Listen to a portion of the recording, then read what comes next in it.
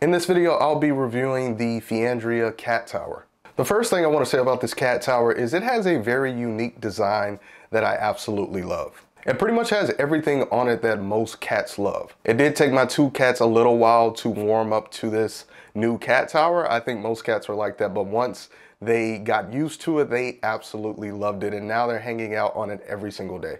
So let me walk you through the features of this cat tower. So the first thing that I like and that my cats absolutely love about it is it has plenty of scratch posts and just different places to scratch. It also comes with a really soft pillow that you put at the bottom, and one of my cats absolutely loved that spot. She is pretty much sleeping there every day, and I would say that the pillow is really soft. It also has a see-through section and plenty of holes that your cats can look through. I found that my cats are really enjoying that. And we have it placed by a window and they like to look outside. So I like that it has those two features so they can see through the cat tower and look outside. It also has plenty of space to climb, which my cats love to climb and jump on stuff.